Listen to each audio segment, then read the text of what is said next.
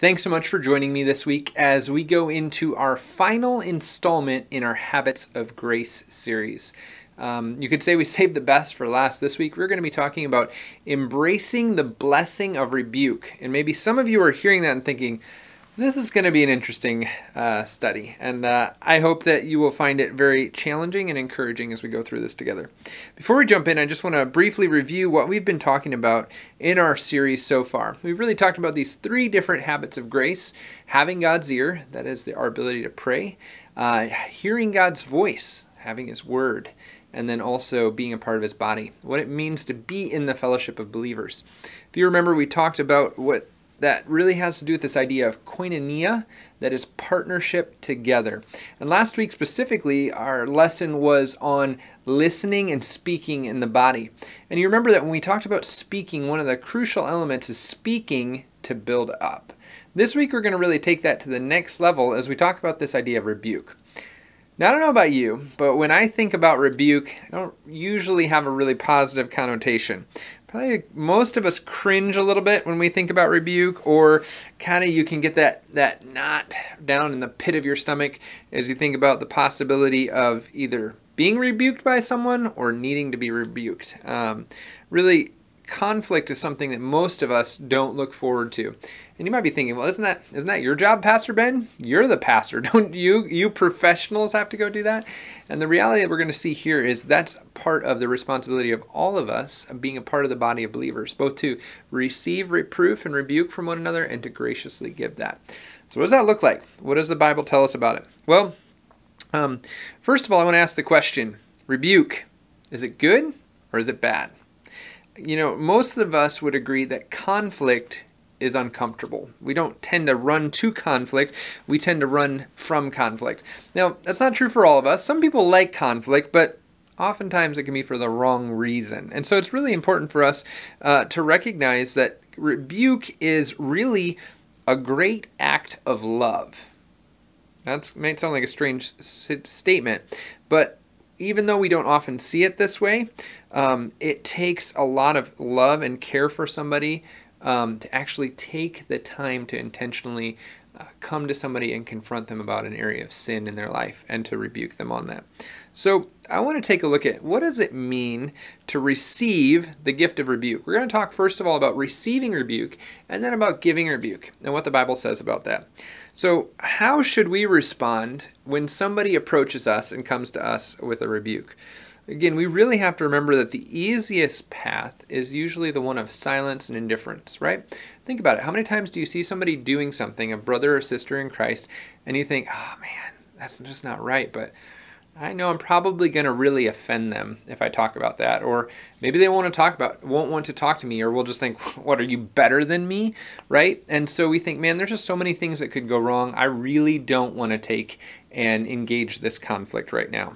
It's going to be awkward, right?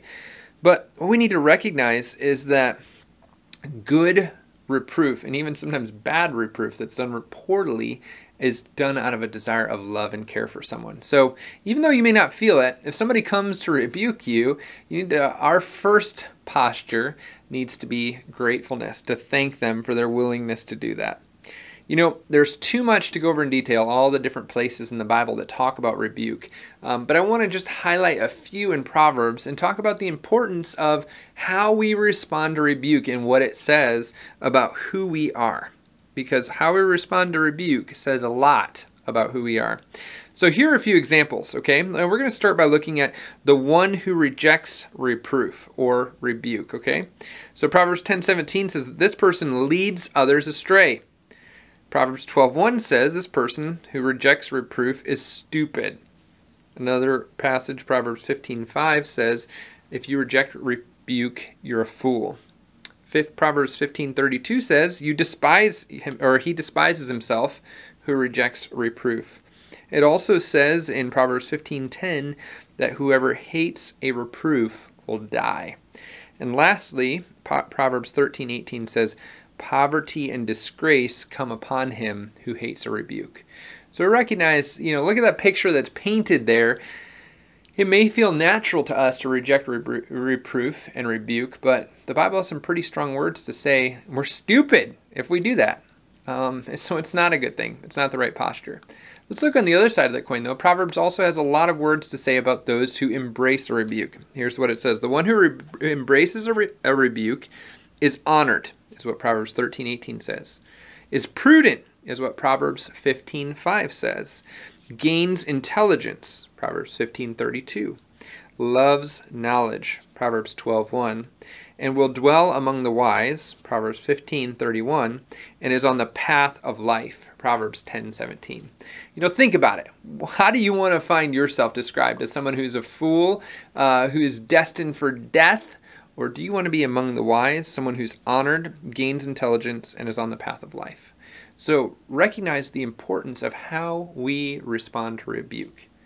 Pause for a second right there. If that's not convicting you, just let that sink in. For me, as I studied this passage, I found this very, very convicting truth. Okay? So, receiving the gift of rebuke. The other thing we want to see is that when we're rebuked by a brother or sister, we need to be hearing God's voice in our brother's rebuke. Now, what do I mean by that? Well, we need to think about the fact that we should be thankful for a rebuke, even if the delivery is poor.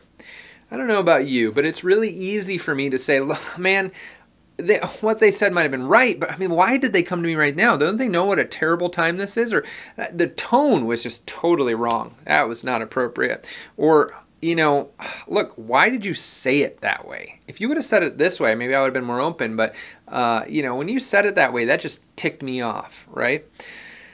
The motivation even could seem wrong. Yeah, you might be right in what you're saying, but I feel like you're just saying it to put me down, or because you want to prove that you're right and that I'm wrong. Whatever it is, right? Maybe you can fill in the blank with some other responses that you have in your heart when somebody comes to you to correct you. I know those are just some of the things that I often feel. But we need to remember that the heart of a rebuke is oriented around helping us become more like Jesus. And if that's the heart of it, if that's what's underneath it, even if it comes out completely wrong, we need to ransack that rebuke for every grain of truth. And we need to repent of those things that we've sinned in and thank God for pouring out His grace on us through that rebuke. Proverbs 3:11 through 12 says this, "My son, do not despise the Lord's discipline or be weary of His reproof. For the Lord reproves him who He loves, as a father the son in whom He delights." Discipline and reproof are always are ways that God shows us His love. So we need to recognize that if we are being reproved by someone, that this is a way that God is demonstrating His love to us, even if it doesn't feel that way at the time. Maybe it doesn't feel comfortable. So the question I would ask is, how does God most often rebuke us? I think the answer to that is most often He rebukes us through the voice of one of our brothers and sisters in Christ. So God speaks through brothers and sisters in Christ to help correct us, to train us. Maybe it's your parents. Maybe it's one of your siblings. Maybe it's just a friend who comes to you and says, "Hey, why are you doing this? It's not consistent with what God's word is." And so when we hear a rebuke that's founded on Scripture and that is oriented toward wanting to see us become more like Jesus, regardless of how the delivery is, do we stop and think, this is God rebuking me through this person? That should be the attitude that we need to have. The other thing I want you to see from this passage in Proverbs here is that we need to remember who we are. You know what the challenge is? That when somebody comes to us and tells us we're doing something wrong, we take it personally, right? I know this is really true for me. I'm quick to defend why I wasn't really that wrong, or it really wasn't that big of a deal, or whatever the things that we may have a tendency to say are. But at the core of it, what I feel like is you're saying I'm a bad person, and I'm not really that bad of a person. Let me tell you why. Instead of having a heart that is humble. Here's what I want you to see. At those moments when we feel like people are judging us and are condemning us, and then our defensiveness and our pride rises to the surface, we need to stop and remember who we are. Look at verse 12 for me. It says, "For the Lord reproves him who He loves, as a father the son in whom He delights." Now, even though this is written back long before Jesus came to be on the earth, what we need to recognize is that God has accepted us as His beloved children because of Jesus. There's nothing we can do to earn God's favor. There's nothing we can do to be good enough to be accepted as his children. But when God looks at us, he sees the perfect obedience of Jesus. And Jesus has taken away the filth and the shame of our sin so that that is no longer the way we approach God. We don't have to, like Adam and Eve, try to hide to cover our sin. We can be open with our sin and know that, God, I know this is wrong, and I'm so thankful that you see me as you see Jesus, that you see his perfect obedience in my place. And so when someone comes to us to rebuke us, and we have that tendency to become defensive, this is the time where we need to stop and remember who we are. God, I know you love me and have accepted me, not because I'm a good person, not because I deserve it, but because of Jesus. And when we remember that, we need to know that our identity isn't going to be shaken by the rebuke that we're receiving. And instead, we can embrace that rebuke, recognizing that it is intended to help make us more like Jesus. So let's take a look at what the basis for rebuke is. I want to look at 2 Timothy 3:16 through 17 as we kind of think about what does a loving rebuke look like? And by the way, what's the difference between a rebuke that's biblical and oriented around Scripture versus just a preference, right? So if somebody comes to me and says, your shirt is ugly, you should never wear that again. That's not really a rebuke, right? They just have a preference. The Bible doesn't say that aqua blue, whatever color my shirt is the wrong color to wear, and that I should only wear a white shirt. It's just not in there, right? So what we need to recognize is Scripture is the absolute truth and the foundation by which we need to build any kind of rebuke or reproof on, that which we hear from others and that which we give lovingly to one another. So let's go to a passage. If you have been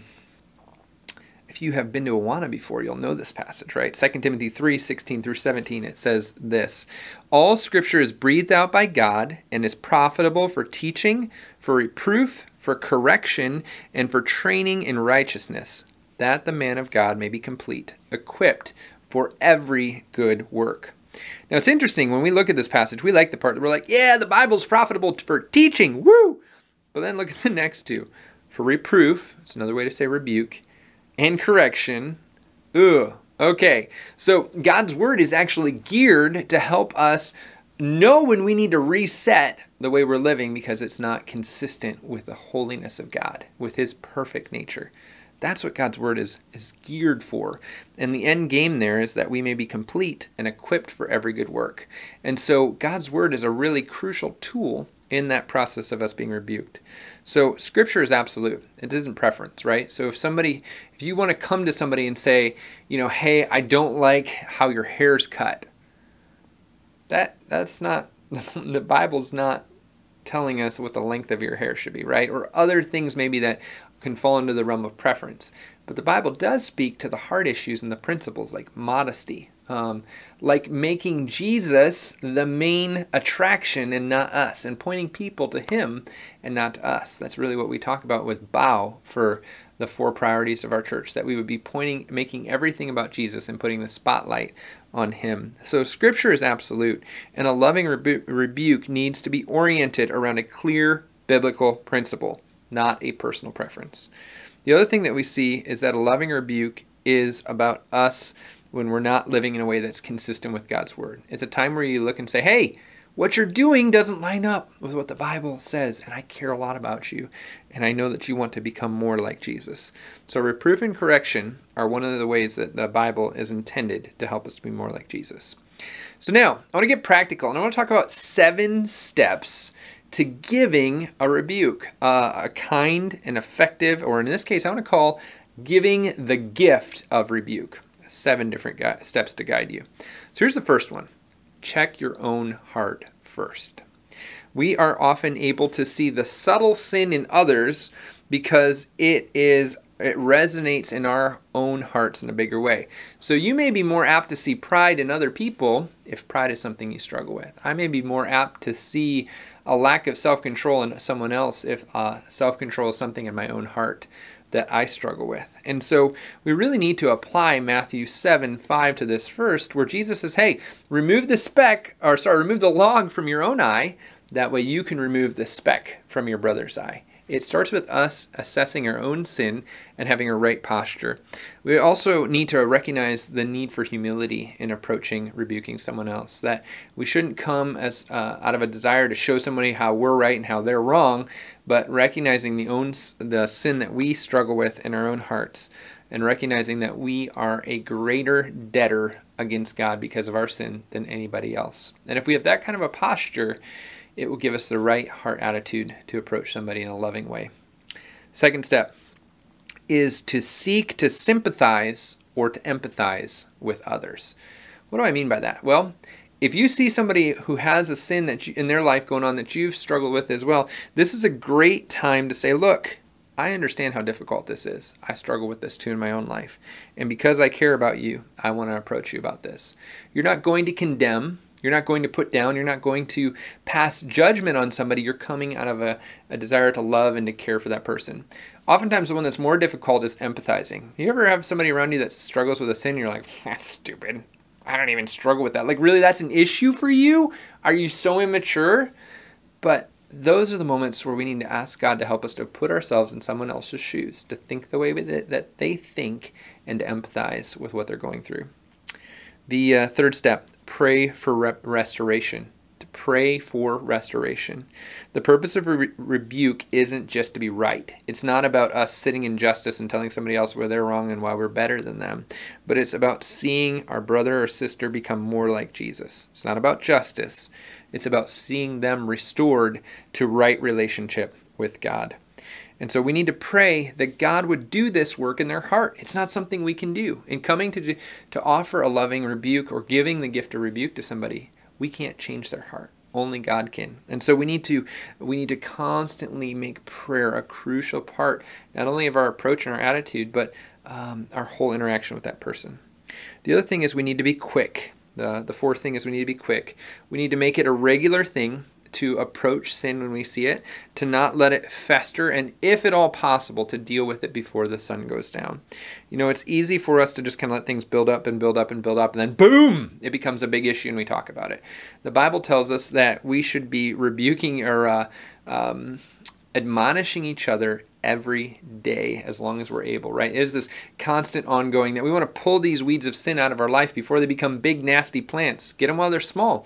And if we're constantly helping grow each other in that way and encouraging each other in that way, focused on becoming more like Jesus, that will make a big difference. The fifth step is to be kind. 2 Timothy 2:24-25. This is what Paul tells young Timothy. He says, "The Lord's servant must be kind to everyone." Then further on down the verse, he says, correcting his opponents with gentleness. We need to be gentle, but in that gentleness, we don't want to lose our directness. We need to have a firm hold on what the truth is and be clear with that, but we need to speak the truth with grace and with love. The sixth point, we need to be clear and be specific. Get it right in your own mind first and be settled on it. I have many times gone through and tried to articulate something to someone without actually settling the matter in my own mind. And by the time I'm done, the other person's like, what are you talking about? You're talking in circles, right? And so it's really important for us to have absolute and clear things in our mind that we see, even some specifics that we can help with, but to make sure that those specifics point back to biblical principles, right? That it doesn't become a matter of preference, but that those specifics help point to the larger sin issue that's going on that you really care about. The the seventh thing is to follow up. So, we actually need to make follow-up really important, and there's two different aspects to this.